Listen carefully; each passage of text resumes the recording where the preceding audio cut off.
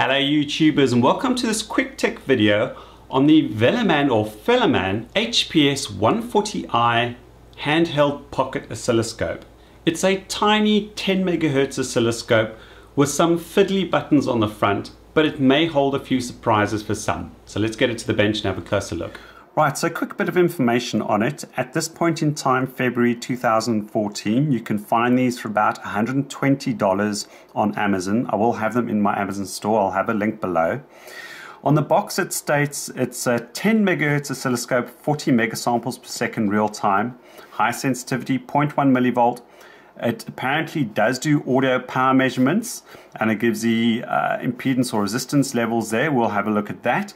It claims a digital voltmeter, questionable. Record function, that's something we'll have a look at. Signal markers, it's got 6-hour battery life with a nickel metal hydride rechargeable battery. It's then got full auto setup function. Again, we'll have a look at that. And then it's got a hold and store function as well. What you get in the box is obviously the little pocket oscilloscope itself. It's got a nice red protective rubber jacket around it. It does have a test signal for a 10 times probe. It has these 4 buttons which are used for navigating the features. There are screws in the back, so you should be able to open it up and get to the battery pack. You then do get a single probe. Obviously it's just one channel. It is a 10 times/1 times probe rated for up to 60 megahertz. You obviously get a little manual, a very basic manual in several languages. You get a USB charging device that actually provides 9 volts to charge the battery pack inside the meter. You get the clip-on piece for your probe. You get your compensation adjustment tool and some color coding for the cables. At the top of the scope, you'll find the power on-off switch, the 9-volt input to charge the batteries, and then obviously your BNC for your probe. At power up, it shows you the Velleman little logo, and then comes up with your oscilloscope screen. The backlight is permanently on, and I assume it does that because it obviously needs it to bring out the LCD correctly. Probably the biggest challenge with a scope like this is the navigation because of the availability of space, real estate, and the keys that you get to use. So you've got a set of keys which adjust functions up or down or select values. You've got a hold key that can also save a signal to 2 memory slots. And then you've got your menu key. The menu is rather challenging at first because you have to know how to navigate it. It only pops on the screen for a short while, and you quickly have to use your navigation keys to get around to change any settings. To access the menu, you hold down the key briefly. It then brings up this menu, and immediately you have to start making your selections or else it disappears very quickly. So then these 2 keys, the menu key and the hold key, provide steps through the actual menu system itself. And the up and down keys will change values. So if I go up here and set that to 10 times probe, which is what I've got selected, then that's how you do it. And then it exits automatically. Once you get the knack of it, it's okay, but it certainly is quirky when you're trying to make adjustments. Now at the moment I've got it set to a quick menu function, which will allow me to change the volts per division and the time base on the actual display itself without having to go into the menu. So if you see, when I push the menu key now, I've got volts displayed, and I can toggle through my volt setting, a time base, or the coupling mode. The coupling modes you've got, obviously you've got a ground mode, an AC mode, or a DC mode. Once you're in your settings for your voltage or time base, you can then manually go and change those settings and zoom in and manually set your parameters to best view your signal. Likewise, again, if I go to the time base, I can then go and change the time base for viewing the signal. On the side, it does have a little marker where your trigger is set to. It obviously shows your time base, that you're in a run mode. You can have a normal or an auto trigger, which is the run, and then obviously your volts per division. You can go to fully automatic mode by simply entering into the menu, hold down the key, and it'll set to auto volt and auto time. When these are then highlighted as they are now, they'll automatically change according to the signal. So if I change the frequency of the signal, you'll note that the time base will automatically adjust to keep the signal in view.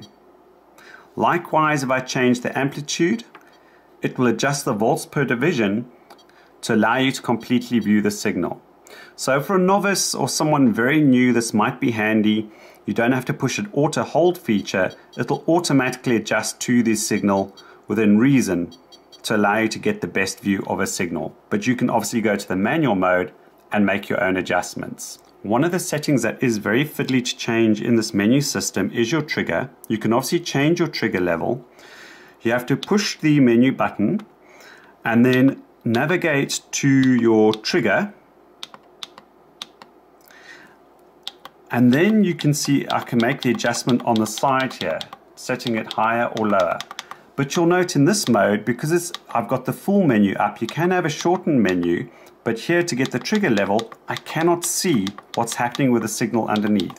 So you merely have to guess, release, wait, and then see whether you've got your trigger in the right place. If I hold down and go back into menu, there's a setting where we got menu off. If I go to menu on, it'll bring up a short menu when I just push the key over here. But that trigger is not on there. If I want to go back to the long menu, I then have to depress this for 2 seconds. Then I get the full menu. However, in this mode, I'm then locked to changing the setting with these keys, which is here. So at the moment I'm on volts.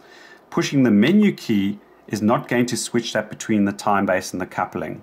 I'd have to go in and manually adjust that in the menu system. The other notable issue that I have found with this scope, you can obviously have your time base in seconds per division and then obviously your volts per division, but you cannot set frequency.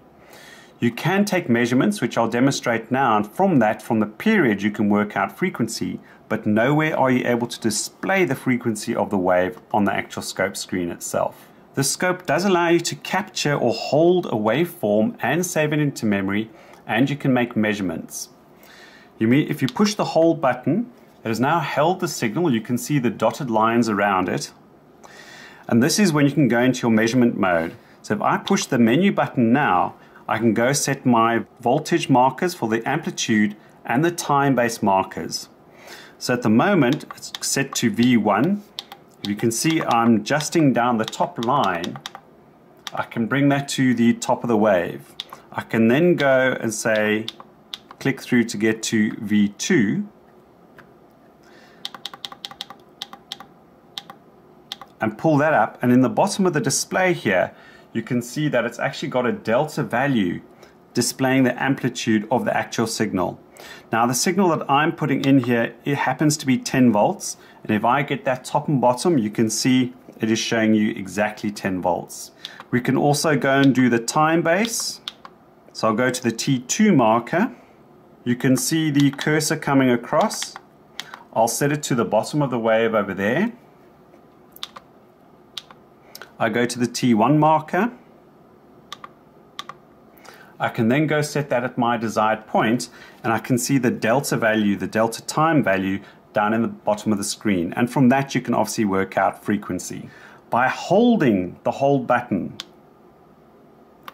you'll see it notes mem1. That has stored this waveform into memory 1. I can then go back to the live view by pushing the hold button, capture another signal and put it into memory point 2. Here I have a square wave on the screen. Again, if I push the hold button, the previous settings that I've set are still there. So if I wanted to compare measurements of two waves, I can bring them up and then have the marker still on the screen. But here we have a square wave again. So if I hold this now, you'll see it says mem1. What it's done, it shifted the sine wave into mem2 and put the square in mem1. If you want to recall them, you simply push down the menu button and cycle through until you get to memory. And then, as you can see, I can with these buttons select which waveform I want to have a look at. So I can go back to the sinusoidal wave, have a look at two waves and compare measurements if I wanted to. Now we'll just have a look at the kind of limits of the bandwidth of the little scope and just demonstrate the kind of auto feature. Currently I've got the time base and volts per division set to manual. I've got a sinusoidal wave coming in at 1 megahertz. What I'm going to do is go to the menu system and change to auto. The scope then manages to settle on the automatic settings to display that signal correctly. What we're going to test now is we're going to step it up towards 10 megahertz, which is what its quoted bandwidth input is, and see how well it copes. You'll note it's already at 250 nanoseconds per division, and that is its limit on the time base. You'll see the frequency increasing. We're now up to 5 megahertz. If I had to hold the wave at this point in time and freeze it, it still seems like a manageable signal to have a look at. We can obviously zoom in on the voltage level, but on the time division, you're stuck at where it is right now. We'll go back to the live view. Once we start getting to 6, 7, the wave, in my opinion, becomes difficult to read and deal with. But approaching 9 or 10 is going to be a little bit of a challenge working at the top end of its bandwidth. In my opinion, it seems more useful at 5 megahertz or below. I've now got a sinusoidal signal and I've set the period to 60 seconds. So here is the one little interesting feature that this scope does have. It notes that it's a digital recorder. And in effect, what you can do is measure signals over a long time. If you're, let's say, measuring the discharge of a capacitor or a battery, you can get the time base to go really low. So if I go to a manual time base and start adjusting down, I've got to 1 second per division. I've now set it to 30 seconds per division, and as you can see, it is slowly starting to chart out the signal of the sine wave that is coming in. In this case, my voltage level could be a little bit better, but you can go down to 1 hour per division. So this, in theory, will allow you, they say, 46 hours of recording on the screen, which actually may be helpful for some people. There's certainly, most scopes don't allow you that kind of time base to give you that much recording on the display. The other interesting feature that this little scope does have is that it can display audio power measurements. So if I've got this little MP3 player, I'll push play. It has a song playing, which I've got connected to the scope probe, so we can see the kind of audio signal on the display. I can then go into the menu and go and select to display audio power measurements. Now the other measurements there, you can go and display your voltage, peak to peak, Vmax, Vmin, logarithmic, and now I'm going to say watts RMS at a 2 ohm value. And then down here you'll see it actually displaying the microwatts for a 2 ohm value. If I increase the volume, you'll see now we're up to 1.7, 1.3 odd milliwatts for a 2 ohm value. Right then, so that's a quick overview of the little Velleman scope, pocket scope meter. I think if you are a hobbyist working at the bench, you would seriously want to look at spending that money, even second hand, on a proper bench scope so that you've got proper functionality and ease of use. The button and navigation on the front can be very fiddly.